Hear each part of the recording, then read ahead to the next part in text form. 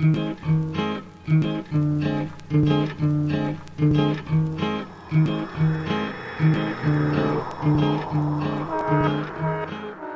name is Melissa Prow, and I am the shop girl here. I answer the phone and book appointments, basically. I'm a student at St.Cloud State University also. I think that they're pieces of art, and that's why I like them. I like to use my body as a canvas, so.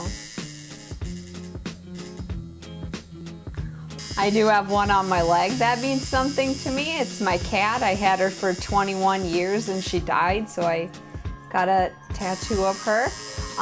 The rest of them, like the one I'm working on now, is a sleeve of antique appliances, because I really like antiques.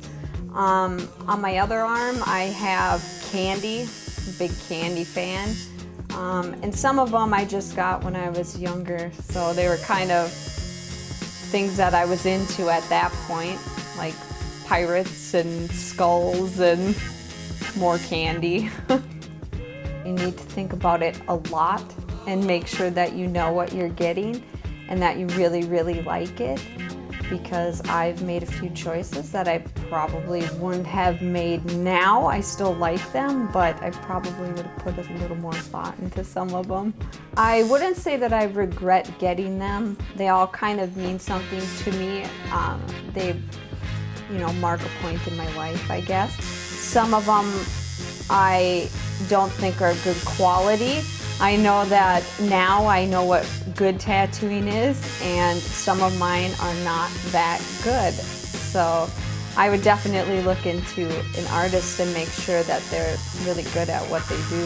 Yes, I know that everywhere I go, especially if I'm not wearing long sleeves, I get a lot of strange looks. I think people judge you and think you're a bad person if you have tattoos. But that is definitely not the case. I've come to find that most people I meet that are heavily tattooed are the nicest people I've ever met. I'm John Von Glahn, and I'm a tattooer at OldeTownTattoo.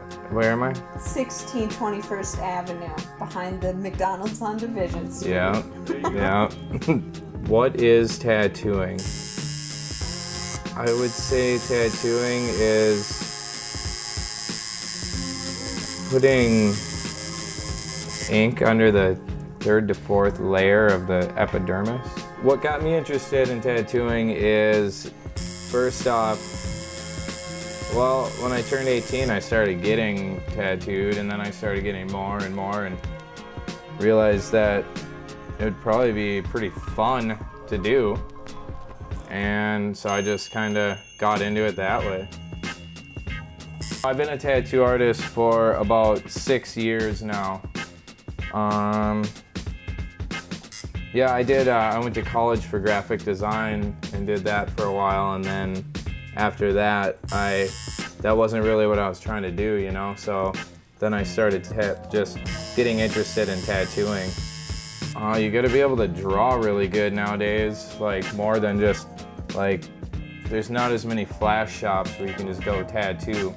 So now you gotta be able to draw really sick stuff, otherwise you won't make it as a tattooer. And then you gotta get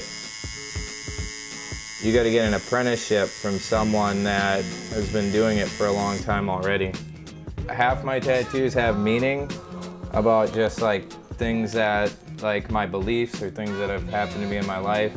And then the other ones are just straight up goofy art of just any sort that I'll just pick like an idea and have an artist run with it. It's hard for me to pick a favorite tattoo that I've done or seen or anything, because there's just so many, and they all have their own individual sweetness about them. What kind of clients do I have? I would say all ages, really. I'm doing a sleeve on this lady. She's retired, and I'm starting to do a full sleeve on her. And she's like, I don't know, what, like probably 65 years old. So I'd say anywhere from 18-year-old people that is their birthday today, and then up to, I think the oldest lady I tattooed was like 80 years old once. I did a I did a rose on her ankle because she just always wanted one. If you want to find out and look at more of my work, you can check out tattoojohn.com.